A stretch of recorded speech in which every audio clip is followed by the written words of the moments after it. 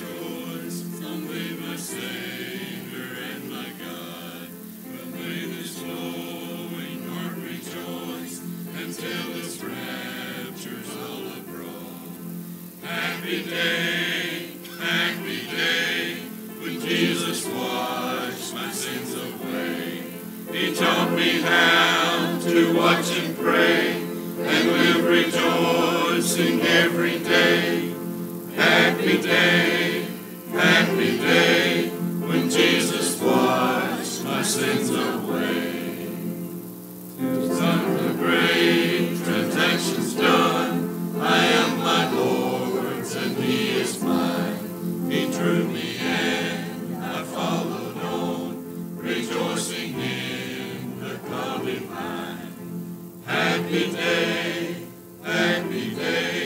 when Jesus washed my sins away. He taught me how to watch and pray and live rejoicing every day. Happy day, when Jesus washed my sins away. I rest my own divided heart, fixed on this blissful center race. Here I have found a nobler part, here heavenly pleasures fill my breast. Happy day, when Jesus washed my sins away. He taught me how to watch and pray and live rejoicing every day. Happy day, when Jesus washed my sins away. Heaven hears the solemn vow, that vow renewed shall daily hear, till in life's latest hour I bow, and bless in death a bond so dear. Happy day, when Jesus washed my sins away. He taught me how to watch and pray and live rejoicing every day. Happy day, when Jesus washed my sins away.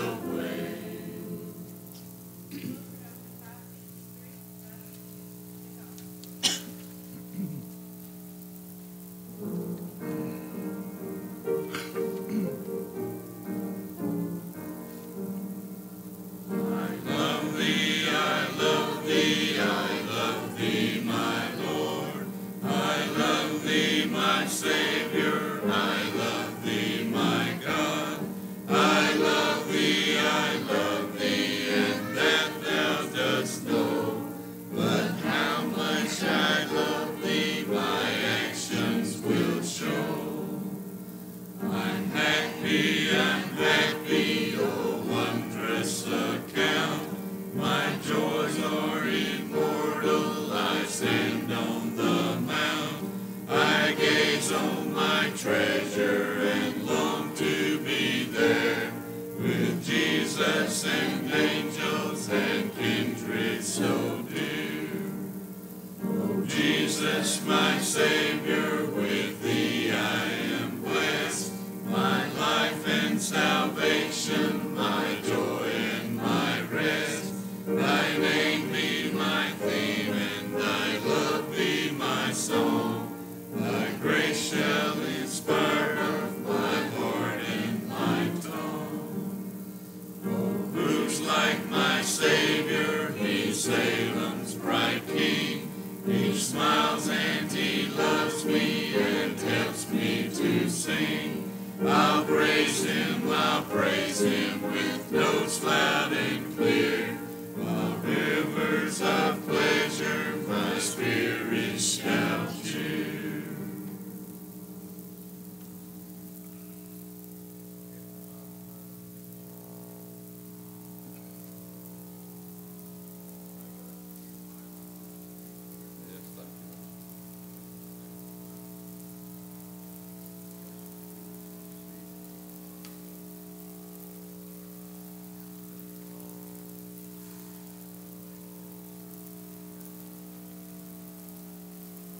Amen.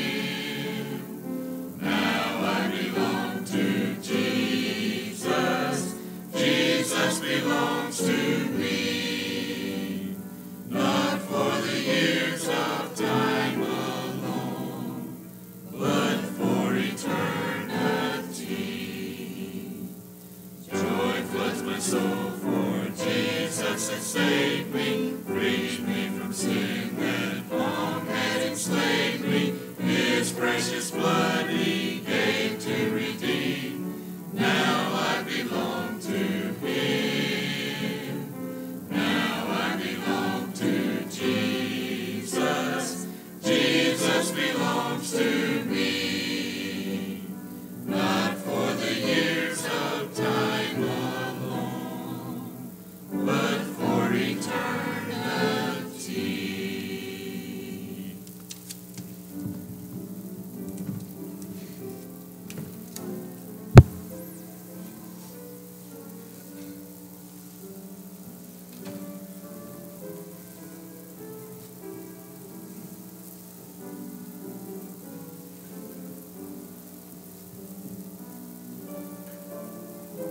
Well,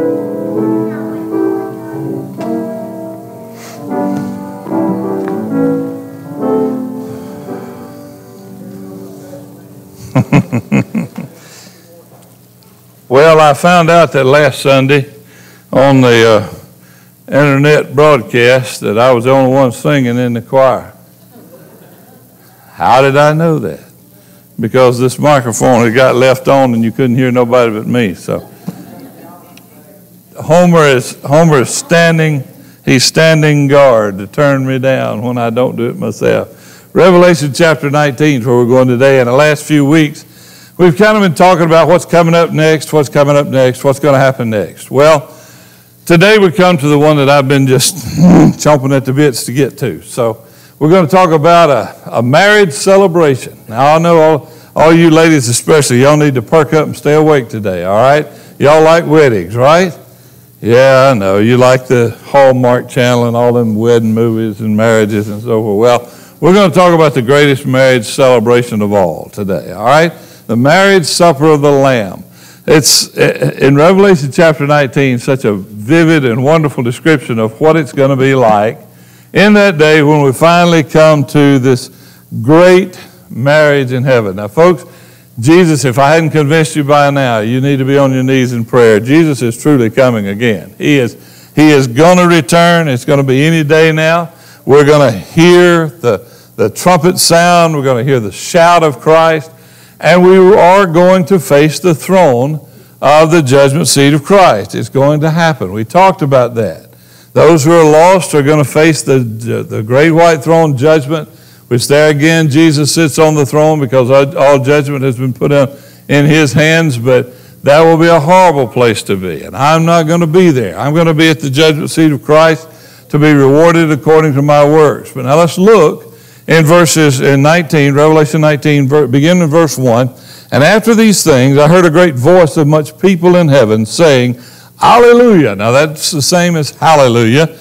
Alleluia. Salvation and glory and honor and power unto the Lord our God. For true and righteous are his judgments. For he hath judged the great whore, which did corrupt the earth with her fornication, and hath avenged the blood of his servants at her hand.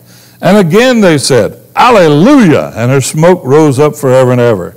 And the 24 elders and the 4 beasts fell down and worshipped God that sat on the throne, saying, Amen, Alleluia. And a voice came out of the throne, saying, Praise our God, all ye his servants, and ye that fear him, both small and great.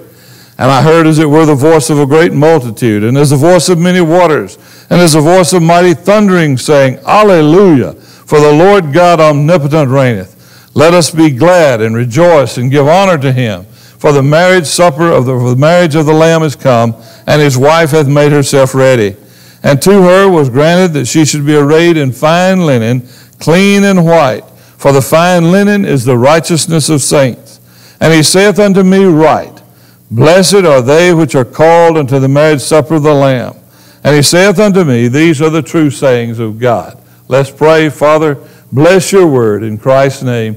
Amen. Here we go. All right, the great marriage in heaven. And we hear that word, Alleluia or Hallelujah, 4 different times in those first few verses of the chapter 19. You hear that repeated over and over again, and you're saying, wow, this is great, I've known this. But listen, did you know that one word has the same meaning in every known language on the face of the earth? Every known language, Alleluia or Hallelujah, means praise the Lord. Praise the Lord. All right, so if you say you want to speak Portuguese this morning, that's fine. Just holler out, Hallelujah, and you'll be saying praise the Lord in Portuguese, all right? Or French or any other. If you want to speak sweet nothings to your wife after supper tonight, just whisper, Hallelujah. And she'll know you're talking French to her, all right? That'll really help you out. So I just thought you might want to know that. All right, so it's the same thing all over the world. When you say that, no matter where you are, everybody knows what you're talking about. And so when we see this beginning of chapter 19, and we see all the hallelujahs, and we hear everyone in the same voice just literally shouting. Folks, heaven's going to get loud, all right? So just get ready for it. Don't even think if you're going to go there that it's going to be quiet. No. heaven's going to get loud because the worship of Christ is going to be there, all right? The worship is going to be loud and boisterous when imagine all of the people who are gathered, all of the mighty multitude that is assembled, that has been saved by the Lord Jesus Christ, that make up the church or the bride of Christ, are going to, as one voice, literally raise up and say, hallelujah, and again, hallelujah. It's going to be wonderful to hear as we see the face of Christ. We ought to be hallelujah every day in our lives, all right? Because of all the remembrance of Him, of all the things He's done for us, all the things He's given to us. We ought to praise His name. Thank God. Thank God we have that privilege to praise the name of the Lord Jesus Christ. Thank God that we have all these things that He has done for us, all the things that He has provided for us, all of the necessities of life, as well as our salvation, as well as our redemption, our forgiveness of our sins, all of this, for all that He's done. We ought to just literally shout, hallelujah, every once in a while. Just literally look up to the heavens and bust out and say, hallelujah, Jesus. Praise the Lord. Verse 1, after these things. After what things? After all the stuff that happens in Revelation, after the rapture of the church, after the time of tribulation, after the defeat of the evil that is on this earth today, now we see what happens. I heard a great voice of much people. There they are, the saints now assembled, the church. The church has been called away. If you read Revelation chapters 1 through 3, you'll see it talks about the church, the church, the church, the church. But when you get to chapter 4, John says, I heard a great voice that says, come up here.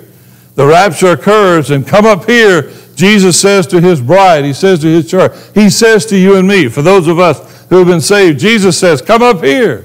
And you don't hear the church anymore from chapter 4 all the way to chapter 19. And now in chapter 19, after all these things that has happened, after all of the wrath of God poured out upon the face of the earth, after all of the evil society has literally been set to smoke because of the punishment and the judgment of God, now we see the church assembled. Before the groom, the bride has come. And before the groom, as he looks out upon them, they begin to shout, hallelujah, praise the Lord, praise the Lord. Those who are redeemed by the blood of the Lamb, those who have been forgiven through the blood of Jesus Christ, a great multitude, John said, is assembled there. Every soul that has been saved, every time a head goes under in baptism, we ought to shout, hallelujah. Hallelujah, praise be unto God. And so now we see here in this text today, what we're going to see today, what we're going to look at is the final act of our salvation. You say, well, preacher, you always said that our salvation is complete. It is. It is complete in so many ways. But now, remember, I've always told you, remember, I have been saved. I am being saved. I will be saved. The completion of our salvation comes at the wedding, at the marriage of the Lamb, when I understand, when I see now in these scriptures the culmination of our dedication, of our commitment, of our engagement, if you want to call it that, to the Lord Christ. And now comes the time for the wedding. Praise Him, for our salvation is complete when we pass these verses in chapter 19. But in our lives today, yes, we're already sealed, no doubt about that. But in the text here, he's describing the completion of the marriage. In verses 2 and 3, you see he says, true and righteous are the judgments, for He hath judged the great whore, which did corrupt the earth. Oh my goodness. With her fornication hath avenged the blood of His servants now at her hand. God is not overlooking the evil in this world today. God is not just turning His back and allowing this stuff to go on because He's enjoying it or overlooking it or letting it go. It's not going away. It's going to be judged. And He says, again they begin to shout, hallelujah, as there's smoke, the smoke of the evil ones and the punishment of God upon them. Are you ready to praise God for the day that Satan is finally judged?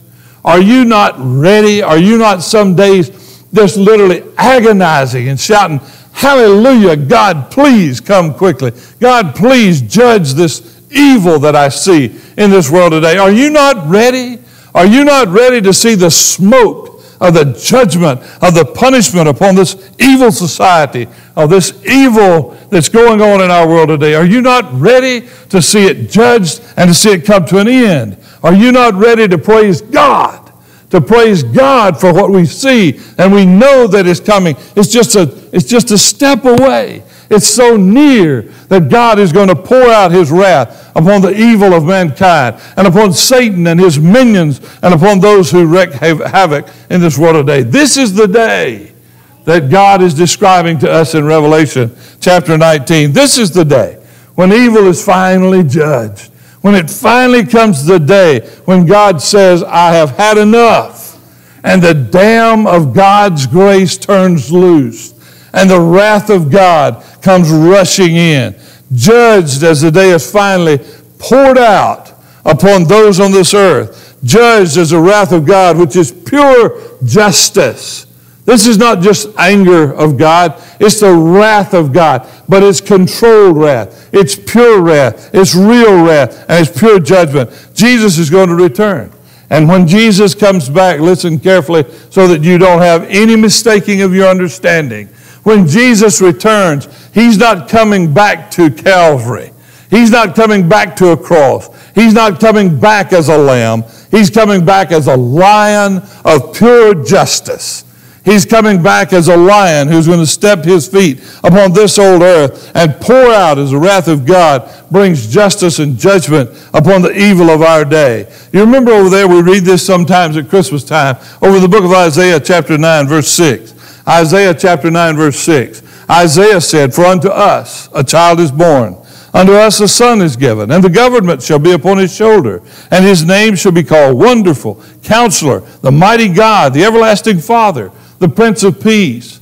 Christmas, yes. We read that. We love that at Christmas. But listen to verse 7. Of the increase of his government and peace, there shall be no end upon the throne of David and upon his kingdom, to order it and to establish it with judgment and justice from henceforth, even forever. The zeal of the Lord of hosts will perform this.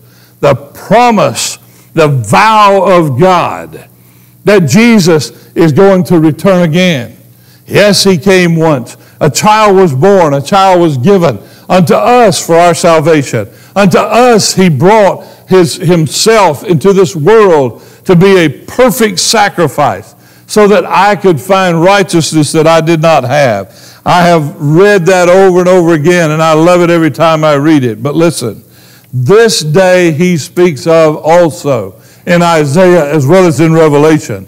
The day of judgment, of justice is coming. And of his kingdom when he returns, there will be no end. There will be no end. Christ himself is going to come back. He is going to judge the wicked. He's going to judge the evil, and he's going to judge the evil one.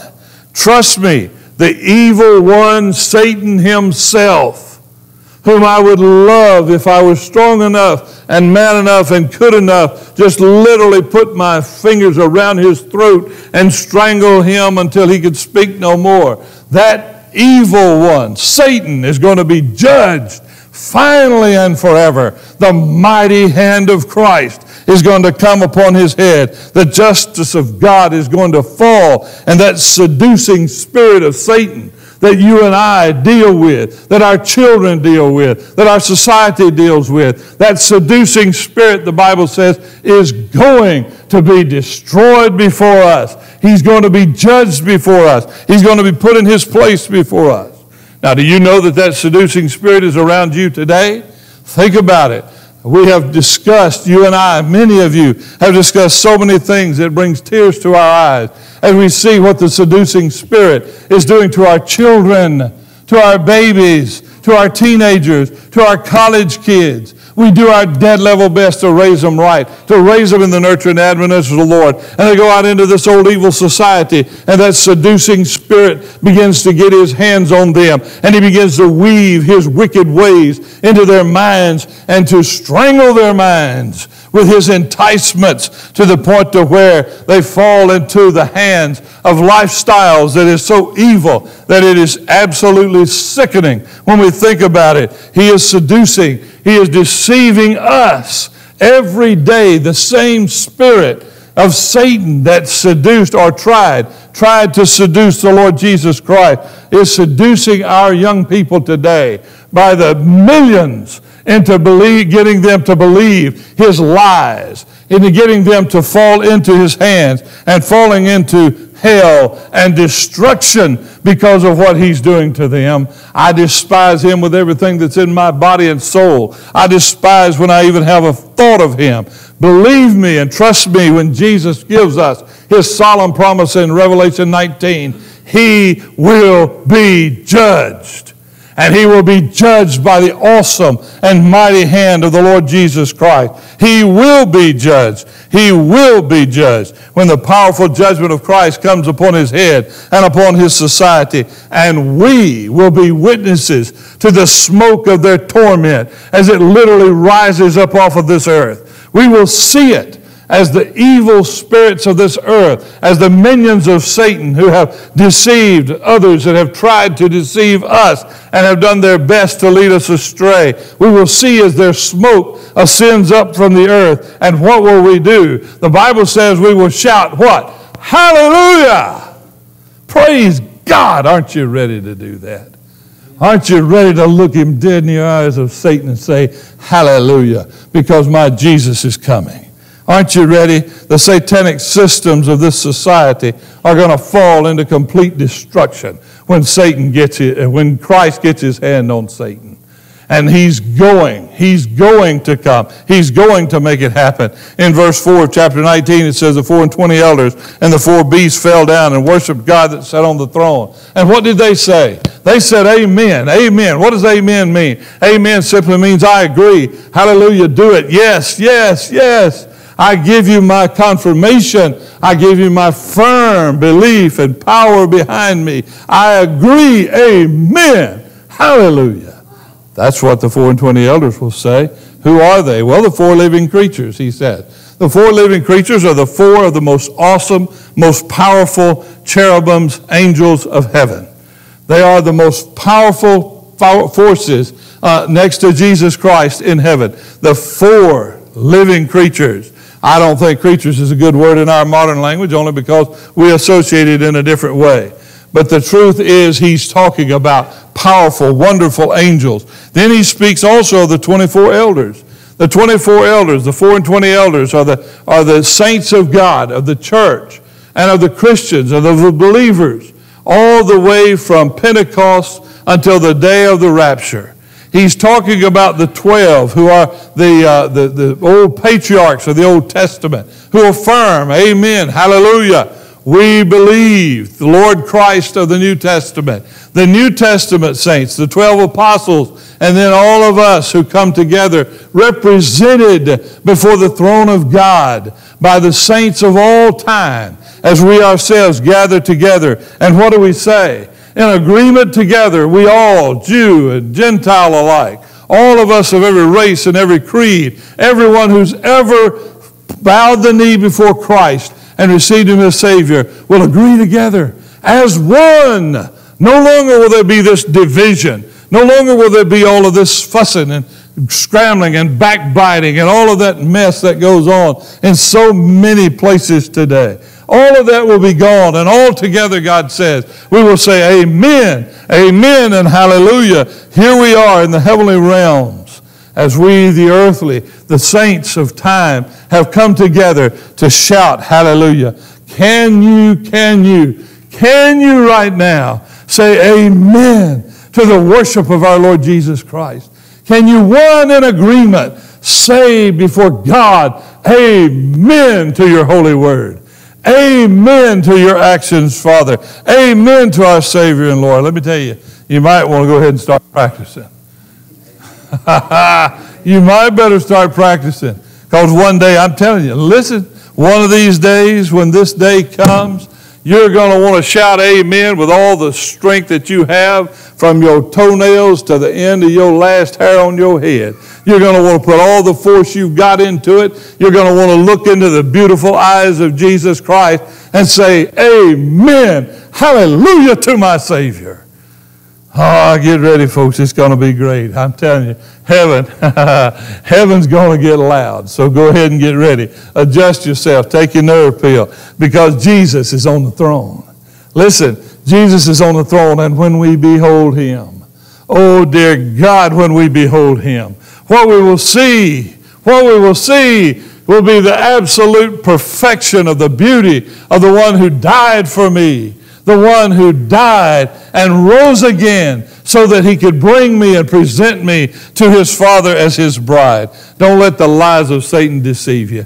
Don't let the lies of Satan hold you back. Look into the eyes of Jesus today, in your mind, in your heart, in your bed, in your field, in your living room, on the job. Hallelujah. Hallelujah. Amen to the Lord Jesus Christ. For he is faithful. He is faithful. And when he tells us that this is going to happen, it's going to happen. And it's closer than you think.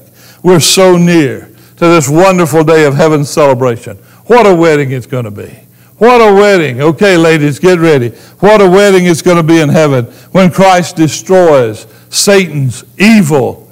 When Christ destroys the evil society of this earth that we deal with today. When Christ destroys the evil system that Satan is working so hard to set up. And the kingdom of Christ comes into its fullness. There with the Lord Jesus Christ together forever. You won't be able to do anything but shout hallelujah. Hallelujah, praise God. I can't wait. Oh, but listen, let me tell you something. There's a great thing. There's a great thing to be a Christian today. Are you ready? It's a great thing to be a Christian. Hang in there, man of God. Hang in there, woman of God. Hang in there, parent who's doing the best you know to raise those kids in the nurture and admonition of the Lord. Hang in there, grandparents, uncles, and aunts. Hang in there, Mr. and Miss Christian, because I'm telling you, you're on the right side. Don't get discouraged. Lift up your head because your redemption draweth nigh. It is right around the corner. Jesus is already tuning up. The angels are already getting ready. The Father is still watching with intention for the moment that he will say, go and get my children. Oh, boy. I ought to be able to get an amen out of that for sure. Woo, come on now. Hallelujah. Praise my Lord's name. I'm telling you right now, I can't wait. The day evil will be dealt with. The day the church is now assembled in its purity, in its readiness for the marriage supper of the Lamb, and with every ounce of pain, with every drop of sorrow, with every tear that falls from my eye, I am reminded in this evil world today of this glorious day that's coming when we, the church, are going to be presented by Christ to Christ in front of the Father. Amen. Come on, Homer, me and we'll get in the spirit, boy. Let me tell you, it's exciting. All right, you ready? Here's the wedding. Look at verse 7. Let us be glad. Woo-hoo. Don't you get lackadaisical about this. Be glad. Let us be glad and rejoice. Let us give honor to him. For the marriage of the Lamb is come, and his wife hath made herself ready. And to her was granted that she should be arrayed in fine linen, clean and white. For the fine linen is the righteousness of saints. Now, Jesus, ready to present the bride to himself. Ready to present the bride for the time of the wedding accompaniment that has been assembled. The earthly weddings on this old earth, I've done many of them.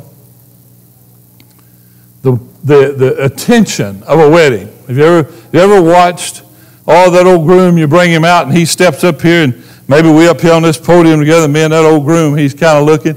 You know, he got that little sheepish grin on his face because he knows she's out there somewhere and she's fixing to come and he's ready to see her. You know what I mean? He's standing up here and everybody's looking at the groom, right? Kind of looking at the groom, but what happens? Bum, bum, bum, bum. Then what? Here she comes. All the attention is on that beautiful bride. Have you ever noticed how pretty a bride is? Have you ever seen an ugly bride? Don't answer.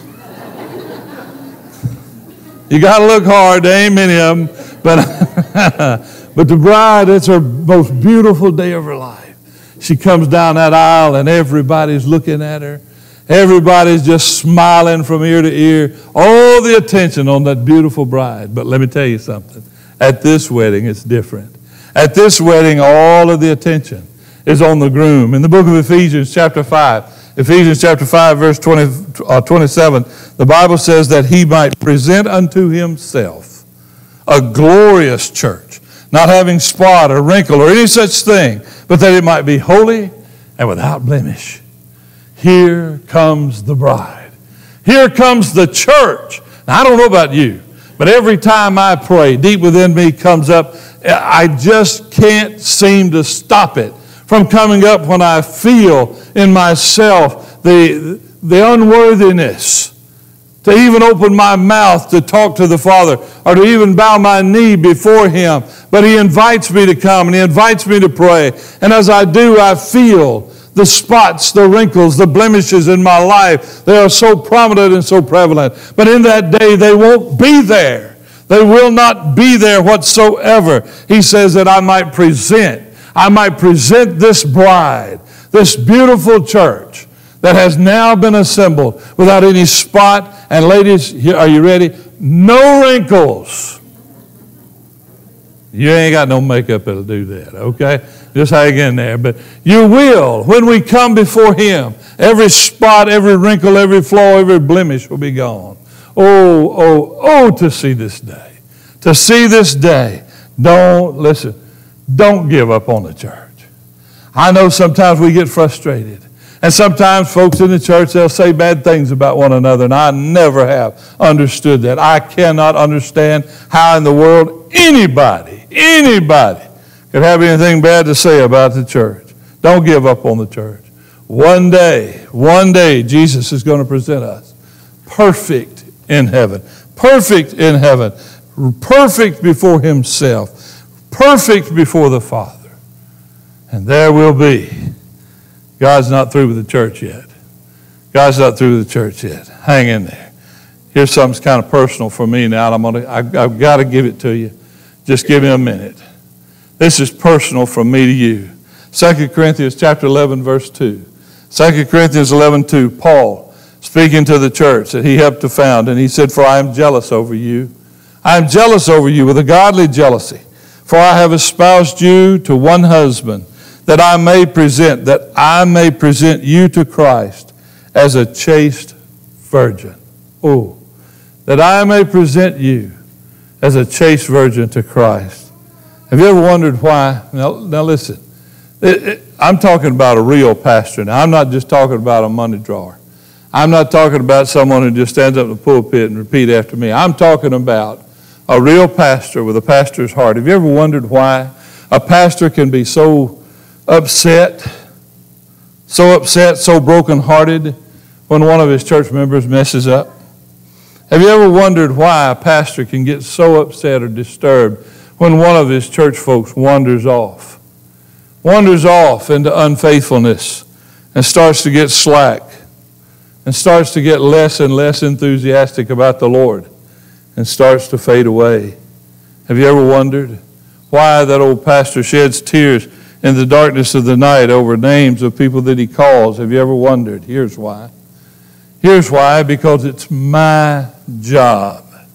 It's my job as your pastor to seal your engagement to the Lord Jesus Christ.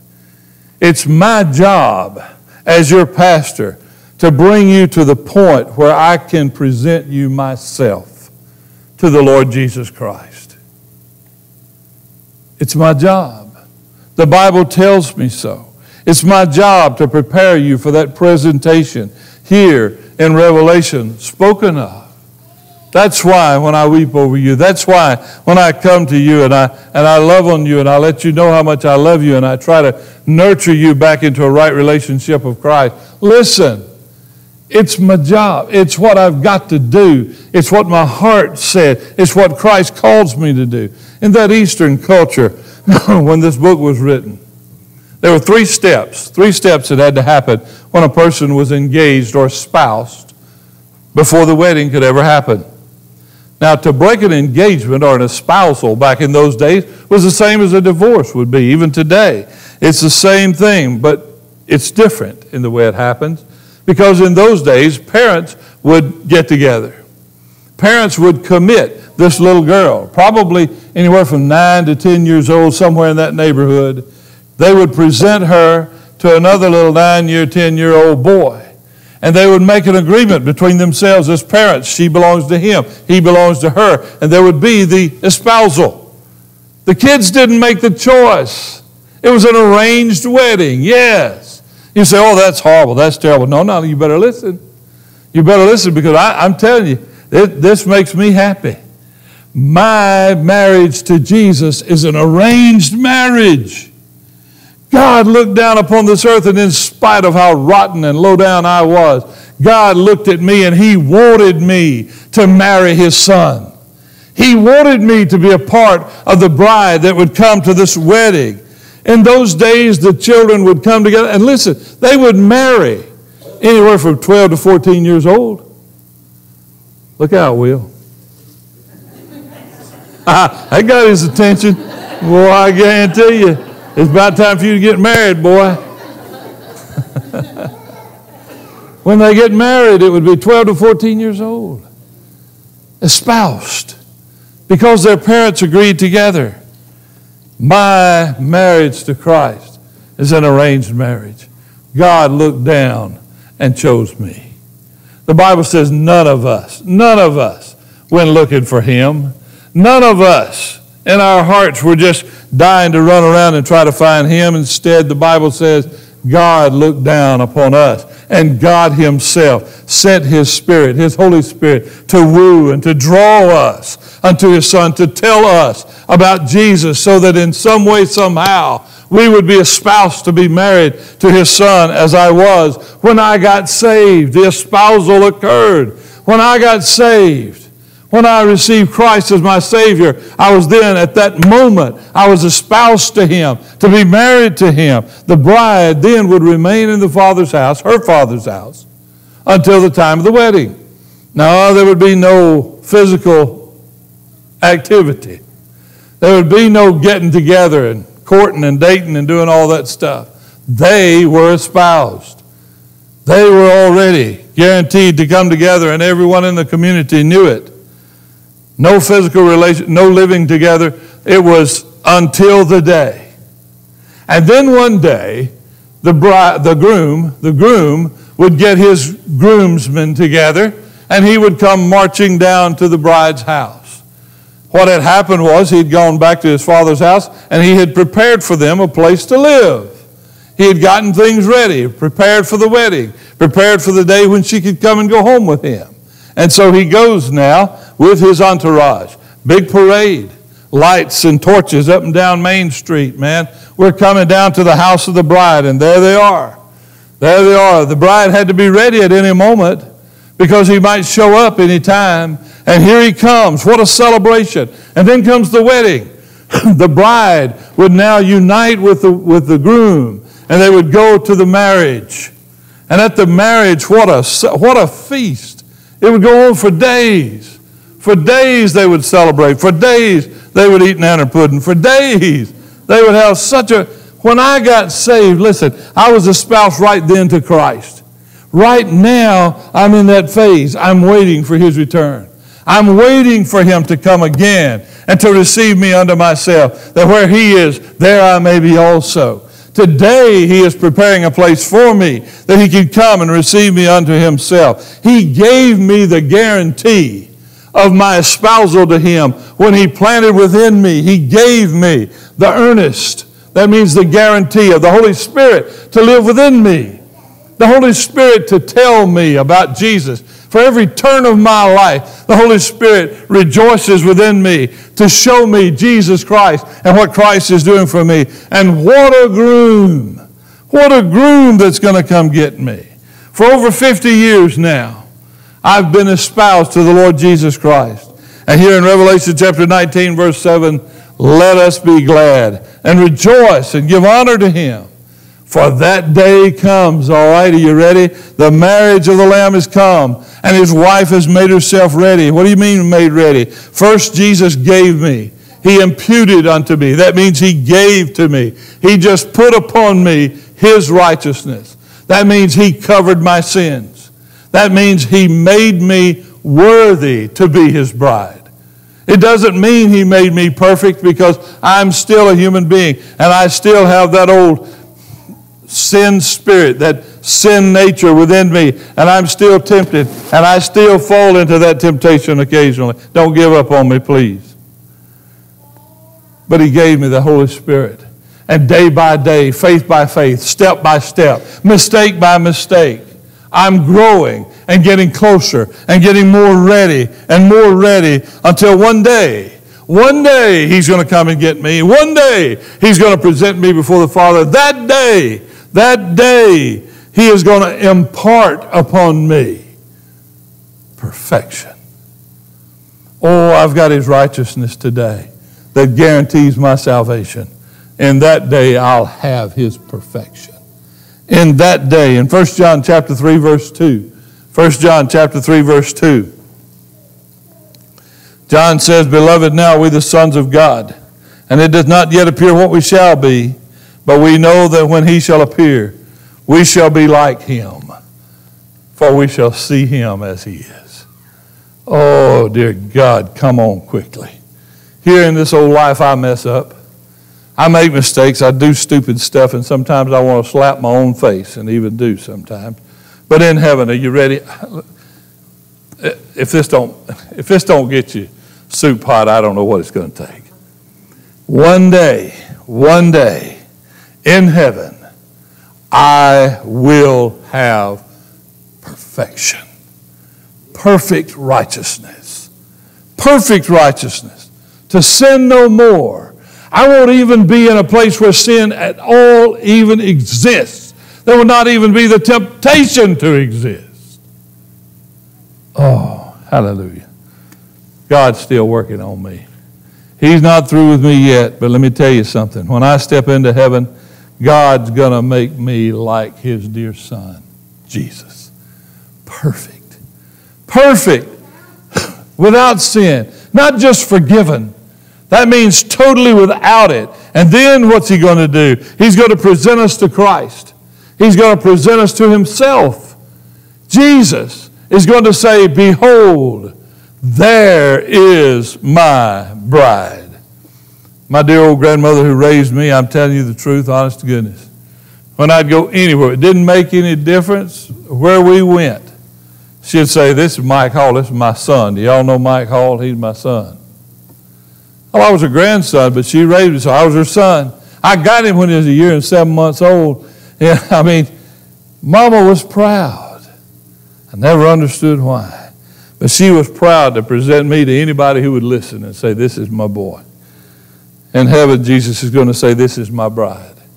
This is my bride. Church, he's going to look at you and he's going to be so proud to present you before his Father to himself. This is my bride. Now, I'll give you just a second. Oh, it ain't even close to time. Wake up, because I don't want you to miss this. I'm going to give you something that's real good. I'm not going to charge you any extra, so don't even get the checkbook out, Debbie. It's all right. I want you to hear this. Listen to verse 8. Revelation 19, verse 8. I want you to listen to the latter part of the verse. He says, To her was granted that she should be arrayed in fine linen. You can imagine, what am I going to wear? Girls, y'all look through your closet all day and say, I still ain't got nothing to wear. You might have 15 or 20 outfits. It'd be just fine. I ain't got nothing to wear. I got to go get something. Well, listen. Jesus says, here's your garment that you're going to wear when you come to the marriage. Here's what you're going to have on, your bridal gown. He says, you're going to be arrayed in fine linen, clean and white. For the fine linen is the righteousness of saints. Now, little children, what does he mean? 1 John chapter 2, verse 28. 1 John chapter 2, verse 28. Now, little children. Who's he talking to? John, the old pastor, talking to his children, talking to his church. Now, little children, abide in him, that when he shall appear, we may have confidence and not be ashamed before him at his appearing. I am his child. I am his child. Why in the world would I be ashamed? Look at that. They are arrayed in fine linen. For the white linen, the fine linen, is the righteousness of saints, because the fine linen garment is the clothing that I'll be wearing when I come to the wedding, woven by the actions of my own life, made, that garment made from the very material that I gave him to make it out of, thread by thread, stitch by stitch. My garment that I will wear to the wedding will be woven, will be made by me. It will be given the material to Christ of the life that I have lived, woven by our actions as we endure unto the end, unto the coming of Christ, our faithfulness to God as we try our dead level best to do the best we can in this evil society that we face every day, giving him pleasure. Every time we give God pleasure with our actions, with our lives, with our thoughts, with our desires, every time it gives him another piece of pure white cloth that he can weave into our wedding garments that we will wear that day. Please don't let your garment be tainted or coarse or scratchy or ugly. Don't be ashamed. Don't be ashamed when you stand before the Father. Only pure white linen will be what I want. Now verse 9, and we're done. He said to me, write, blessed are they which is called to the marriage supper of the Lamb. He saith unto me, these are the true sayings of God. Jesus from his own mouth said, I'm telling you,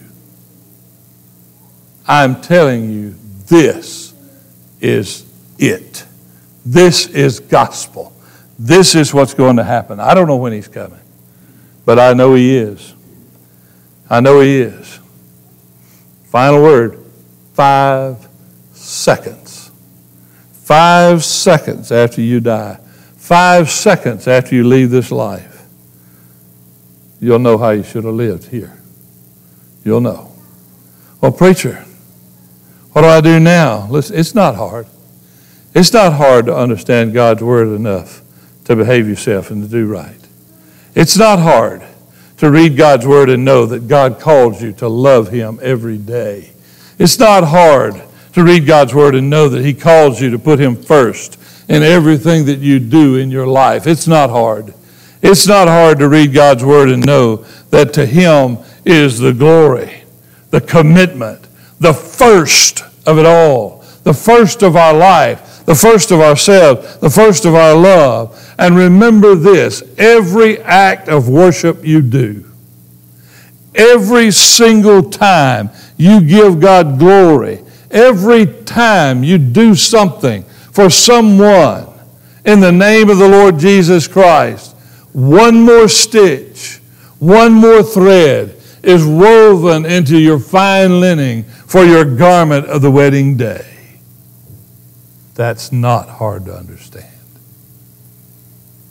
But every time you miss an opportunity, every time you don't follow God's direction, that wedding garment is a little more blemished.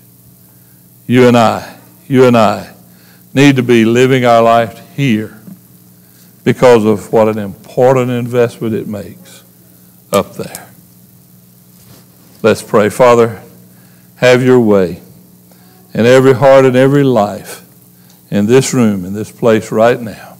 Take your word, do with it as you will. In the name of Christ, amen. As our musicians come, as we all stand. I don't know what your need is today. I don't know what you need to do today. But you do, because God has revealed it to you. I don't know what this invitation means to you. Maybe it means you need to bow your head and just say, Christ, I'm recommitting. I'm giving myself in a fresh and new way today. Maybe you need to come and be saved. Maybe you need to come and commit yourself, your life, your all, your faith in the Lord Jesus Christ. Whatever you need to do, let's get it done as we sing. Open my eyes, Lord, show me. Let me see. That day is coming. It's so near. Let me see what I can do. Open my eyes. Let me see